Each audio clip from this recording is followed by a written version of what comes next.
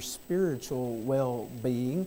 Tonight we want to discuss some things concerning pressing on to spiritual maturity. What that means, what that looks like. If you're listening this evening by way of radio, we thank you for listening in. Our listening audience is quite large at times, and we fail to mention them so often, and I want to mention them this evening.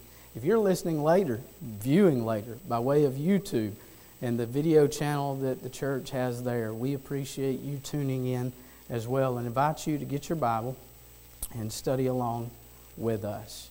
Maturity does refer to the development at the end of a process of growth. The anticipation is that as physical or psychological growth is experienced, that spiritual growth will also take place. This anticipation is seen in the boy Samuel. 1 Samuel chapter 2, verse 26. Now the boy Samuel was growing in stature and in favor both with the Lord and with men.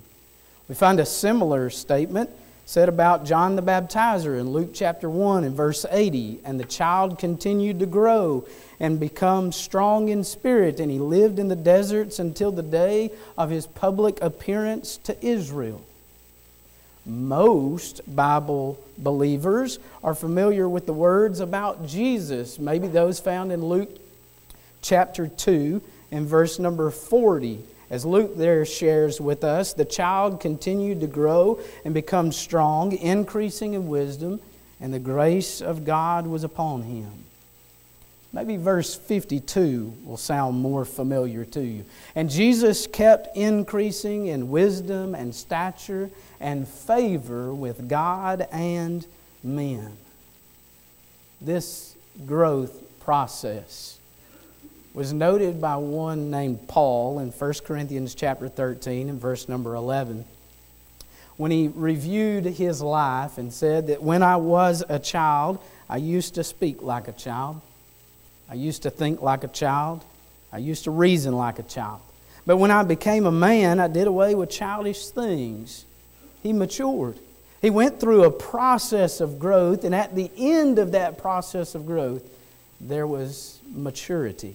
Spiritual maturity, then, is the development of godly character and godly behavior through a renewed mind and tested faith.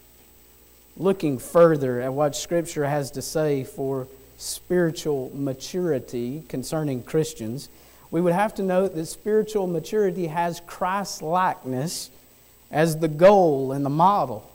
We are no longer to be children tossed here and there by waves and carried about by every wind of doctrine, by the trickery of men, by craftiness and deceitful scheming. But speaking the truth in love, we are to grow up in all aspects into Him who is the head, even Christ.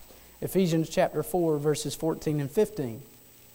Those who have received Christ are instructed in Colossians chapter 2, verses 6 and 7, to walk in Him, having been firmly rooted and built up in Him, established in your faith. It's Christians who fix their eyes upon Jesus, the author and perfecter of faith, Hebrews 12 and verse 2. Christ-likeness is the goal for spiritual maturity, but it's also the model for spiritual maturity. As this continues to be played out in many passages, we would find that spiritual maturity is marked by spiritual understanding. The church is instructed to not be children in thinking, rather in thinking be mature. 1 Corinthians chapter 14 and verse 20. It was a lack of spiritual maturity that brought that warning that we read about in Hebrews chapter 5, beginning in verse 12, and it actually goes on over into chapter 6. We'll get to it in just a few moments, but for the time's sake, we need to solidify what this spiritual maturity is that's marked by spiritual understanding. If you look at 1 Corinthians chapter 2 and verse number 6, Paul had been writing previously against human wisdom. But he quickly transitions to true Christian wisdom. And so he said, 1 Corinthians 2 and verse 6, "Yet we do speak wisdom among those who are mature." What does Paul mean by those who are mature? If you go over to chapter 3, verses 1 and 2, give us a clue as to the central meaning of this word that Paul uses, of being mature. It's a dynamic term describing the maturity that is a product of Christian growth. Keeping this in mind then, the words that appear there in verse 2, spiritual men, as the New American Standard Bible has it. Other translations have spiritual people. It may be rendered as people who trust firmly in Christ. Or in an idiomatic phraseology, it could be as people who have hearts high enough to recognize and understand spiritual truths. Spiritual maturity is marked by spiritual understanding. Spiritual maturity is manifest by discernment of God's will and changed behavior. Paul prayed for such discernment. He also prayed for the change. Colossians chapter 1, reading verses 9 and 10. "For this reason also, since the day we heard of it, we have not ceased to pray for you and to ask that you be filled with the knowledge of His will in all spiritual wisdom and understanding, so the results would be that you will walk in a manner worthy of the Lord, to please Him in all respects, bearing fruit in every good work and increasing in the knowledge of God." Paul understood that discernment and change in the life of one who wants to be spiritually mature must occur. He instructed the Romans in Romans chapter 12 and verse number 2 to be transformed by the renewing of their minds so that they would prove what the will of God is. But Paul also understood that there were those Christians, specifically those in Corinth, that were immature. And so he made a contrast between spiritual maturity and spiritual immaturity in 1 Corinthians chapter 3. 1 Corinthians chapter 3, verses 1 through 3, he said, that is, Paul wrote, "And I, brethren, could not speak to you as to spiritual men, but as to men of flesh, as to infants in Christ. I gave you milk to drink, not solid food, for you were not yet able to receive it. Indeed, even now you are not able, for you are still fleshly." Spiritual maturity is the reason why one lays down the old self, one's former manner of living, which is being corrupted in accordance with the desires of the lust, or the lust of deceit, as Ephesians 4, verse 22 says. The very next verse, Ephesians 4 and verse 23, states that spiritual maturity is choosing to be renewed in the spirit of the mind. Such renewal produces that fruit of the Spirit, Galatians 5, verses 22 and 23. So spiritual maturity is manifest by one's ability to discern God's will and to change their behavior to be in accordance with it. Spiritual maturity is also marked by stability.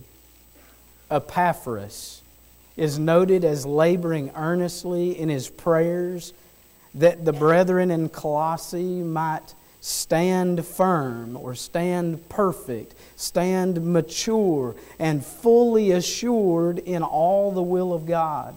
Colossians 4 and verse 12. As a result of this spiritual maturity, Paul would later write to the Ephesians, chapter 4, verse 14, that again, we are not to be tossed by here and there by waves and carried about by every wind of doctrine, by the trickery of men, by the craftiness and deceitful scheming. One who is able to withstand these schemes, this crafty plotting, is one who is stable in their faith, stable in their beliefs and practices. Stability in faith is a mark of spiritual maturity. Spiritual maturity is also marked by care for the weaker brother. Now we who are strong ought to bear with the weaknesses of those without strength and not just to please ourselves. Romans chapter 15 and verse number 1. The mature are instructed in Galatians chapter 6 and verse 1. Brethren, even if anyone is caught in any trespass, you who are spiritual, restore such a one in the spirit of gentleness, each one looking to yourself, so that you too will not be tempted. Spiritual maturity is marked by one's care for the weaker brethren.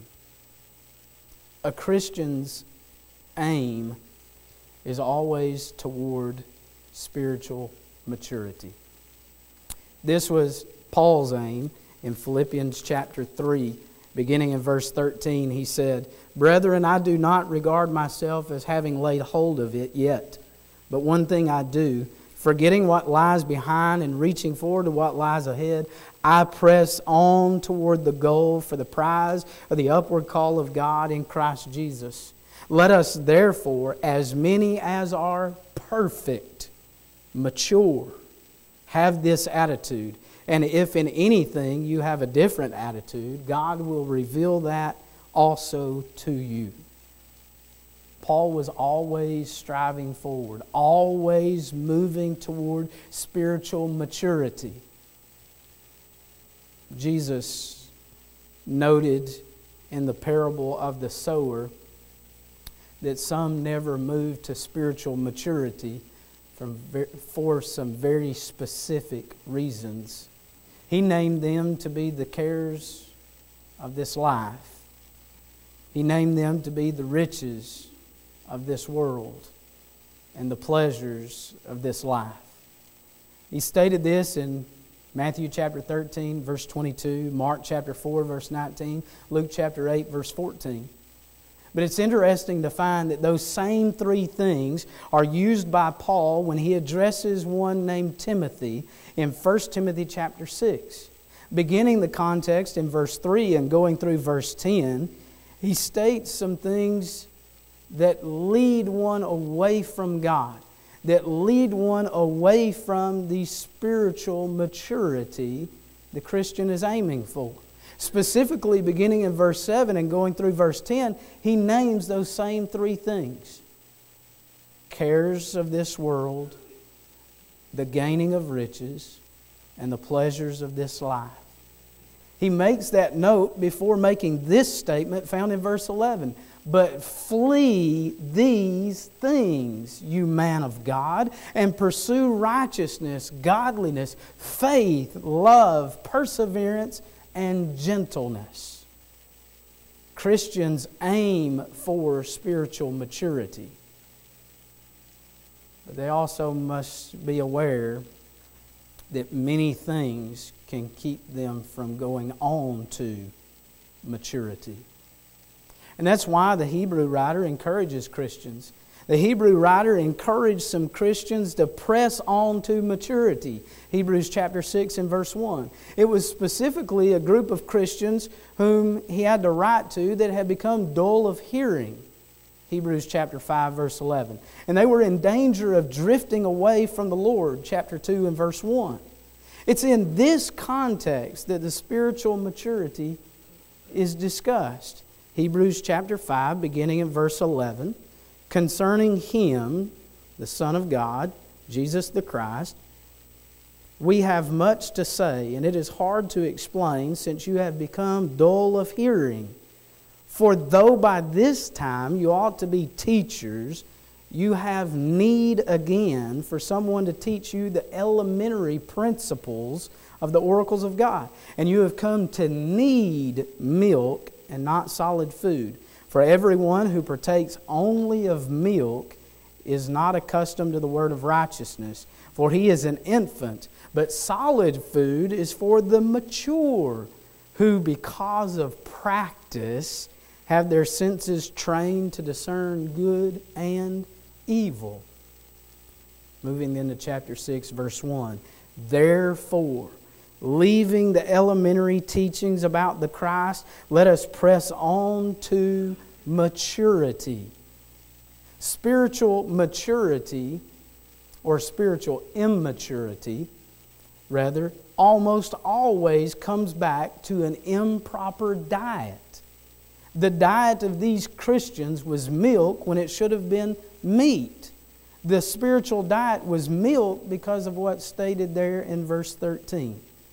For everyone who partakes only of milk is not accustomed to the word of righteousness, for he is an infant. They were not accustomed to the word of righteousness. They were not accustomed to the word, and therefore meat could not be digested by them, and so they stayed with milk. But the warning as given by the New American Standard Bible is because he is an infant. The original language presents this phrase as being, for he has become a babe. He has become an infant. A Christian who stays only on the milk becomes an infant that stays immature. These Christians showed their immaturity by their lack of discernment and their contemplation of giving up Jesus. And the Hebrew writer says, "Whoa, wait just a moment. Wait just a moment. You go on. You press on to maturity. Let's not lay again the elementary principles. Let's not lay again the foundation. Let us move on." And then he instructs them how to do that. Like the Hebrew writer, though, preachers and teachers labor to help others to maturity. Colossians chapter 1, verses 28 and 29. I believe Paul said it best when he said, "We proclaim Him, Christ, admonishing every man and teaching every man in all wisdom, so that we may present every man complete, mature in Christ. For this purpose also I labor, striving according to His power, which mightily works within me." Spiritual maturity.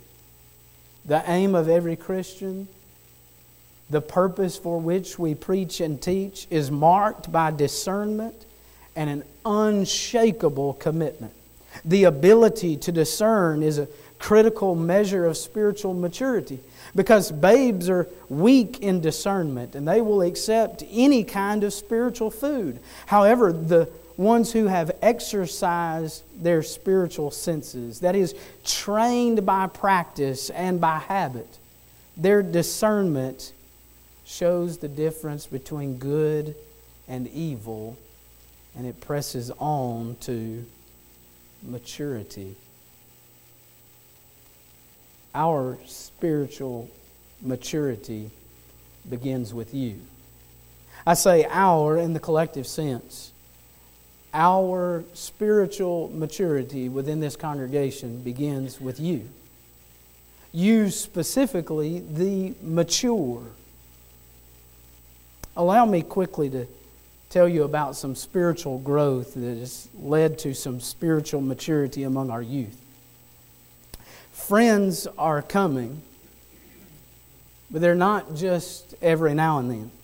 Friends are coming, and they're coming regularly. These friends are getting involved.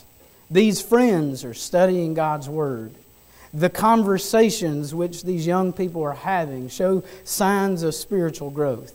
As their conversations are more reliant upon the Scriptures, the help and advice that they're giving to others is more scripturally based and more scripturally motivated.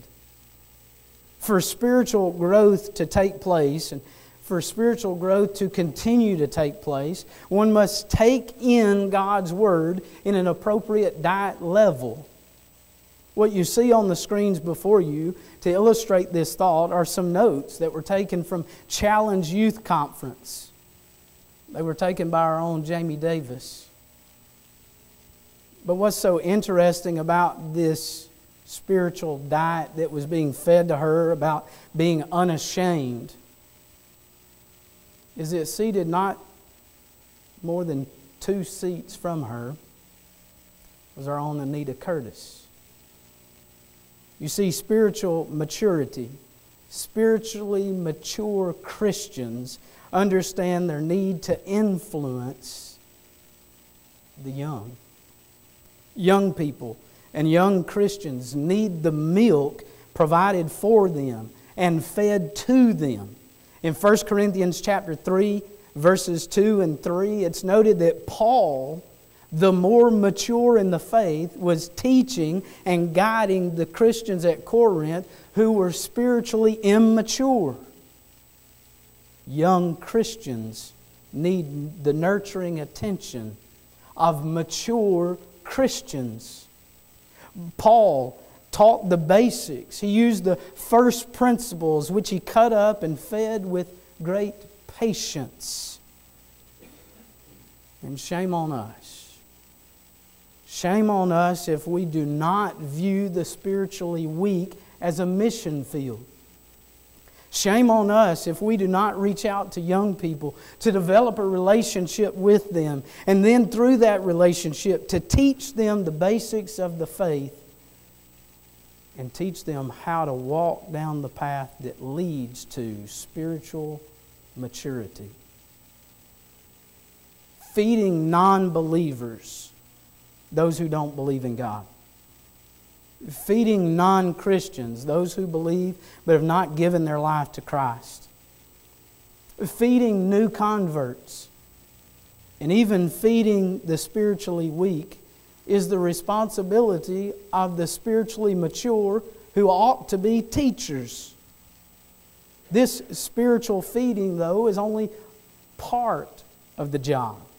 You see, the non-believer, the non-Christian, the new convert, the spiritually immature must take initiative to grow. Listen again to the words of Hebrews chapter 5, verse 12 and 13. For though by this time you ought to be teachers, you have need again for someone to teach you the elementary principles of the oracles of God. And you have come to need milk and not solid food. For everyone who partakes only of milk is not accustomed to the word of righteousness, for he is an infant. He's become an infant because he's feasting solely on the milk of the Word. He hasn't taken the initiative to grow to spiritual maturity. If you were baptized 10, 20, 30 years ago or more, yet you're unskilled in the Word of God, shame on you. Shame on you. And when the Bible school has to suffer because of lack of teachers, shame on you, the spiritually aged who are yet spiritually immature. Notice with me the spiritual growth process as it takes place in 1 Peter chapter 2. 1 Peter chapter 2, we read verses 1 through 3. Therefore, put aside all malice and all deceit and hypocrisy and envy and all slander. Like newborn babes, long for the pure milk of the Word, so that by it you may grow in respect to salvation, if you have tasted the kindness of the Lord. But where does this process begin? This is the end of the process. This is the end of the process as newborn babes desire the pure milk of the Word and go forth from the starting gate. It begins in 1 Peter chapter 1, verses 18 and 19. As one is taught the gospel of Christ, that Christ bled and died on the cross, 1 Peter 1, verses 18 and 19. That His blood redeems us, 1 Peter 1, verse 19. That He was raised from the dead and given glory by God, 1 Peter 1 and verse 21. And this gives us hope for eternal life, also 1 Peter 1, verse 21. This message of the gospel further teaches spiritual purity, obedience to God, and sincere love, 1 Peter 1, verse 22. The faith which has then been developed in the one being taught, the gospel, leads that one to act. And because he is led to act by his faith, 1 Peter 1, verse 23, he's born again. Born again by baptism that's further explained in Romans chapter 6, verses 1 through 4. This same one who has committed his life to Christ, put Christ on in baptism, then chooses, 1 Peter 2, verse 1, to put away his former behavior, put away his former living. Thus, baptism marks the starting gate for the new infant in Christ, who immediately is instructed to long for the pure spiritual milk that will help him to grow, 1 Peter 2 and verse 2. 1 Peter 2 and verse 5, those who are feasting on the spiritual milk are being built up as a spiritual house to be a holy priesthood. And it's at this point that the one who has given their life to Christ understands and feels the responsibility to teach others the very message to which they have obeyed. When God calls us to do something, He never will call us to do something beyond our ability. When God calls Christians to share the message with the lost, He's calling you to teach the very things you've been obedient to. Could it be that we fail to teach others because we don't know what exactly we committed ourselves to? Spiritually immature. But yet when the spiritually mature press on to maturity, the perpetual process leads to growth in all participants. Watch this. The babe in Christ on a diet of first principles is taught by the mature. The more mature who are pressing on to maturity get to revisit the first principles.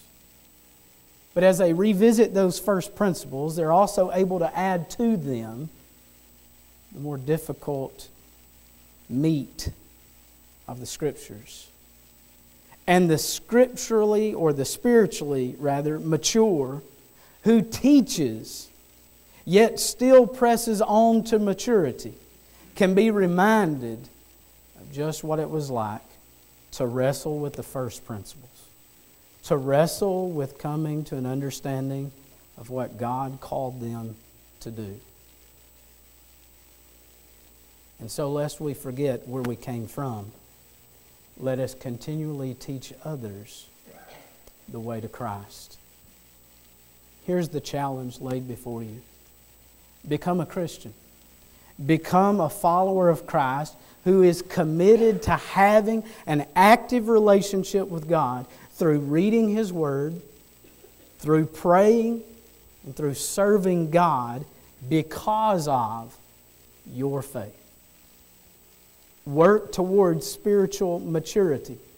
If you can teach publicly, teach. If you can teach privately, teach. If you cannot teach, work towards being able to teach. Be in the Word often. Study at home. Study with us on Sunday morning. Study with us on Wednesday night in Bible class. Study with us in our worship. Study. Be in the Word to gain the knowledge of the Word, to grow accustomed to the Word. View non-believers, non-Christians, new converts, and the spiritually weak as a field to be harvested, and then be a worker in the harvest. Furthermore, pray. Pray to the Lord of the harvest to send forth workers into the harvest. That's what Jesus called us to do, Matthew chapter 9, verse 38. And allow God to give the increase. Allow God to cause the growth in you. Press on to spiritual maturity. And as you do so, then you can help others, teaching them to be spiritually mature. And allow God to cause the growth in you and the growth in those you teach. And finally, allow Him to cause the growth numerically. You see, in Philippians chapter 1, the first chapter of Philippians, verse number 6, it was out of the hands of Paul who planted and Apollos who watered. It was God who was giving the increase. God was giving the increase because Paul, who was mature in the faith, Apollos, who was mature in the faith, was committed to pressing on to maturity. They were committed to teaching others the gospel. And those whom they taught took the initiative to grow. And of those who took the initiative to grow, spiritual growth took place as well as numerical growth. If you're ready tonight to make a commitment, to make the commitment to Christ, to develop a lifelong relationship with God, a lifelong relationship of being committed to reading His Word, to understand what He wants you to know, a lifelong commitment to have a relationship with God through prayer so that you have a means to talk with Him, and you're willing to make a lifelong commitment to serve Him the rest of your life, why not do it tonight? Make the commitment. If your relationship with God is not what it ought to be, choose to be restored. Choose to have the relationship with God that God wants you to have with Him. And then press on. Press on to maturity. Commit your life to Christ, making the commitment to press on ever forward toward maturity. Tonight, if you are subject to the Lord's invitation, He's calling you to a relationship with Him. A relationship of which He asks you to pursue maturity. And in those immature moments, those immature things we do, He's willing to forgive. He's willing to forget. If we will but commit ourselves to Him. If you need to do that at this very moment, we invite you as we stand and as we sing.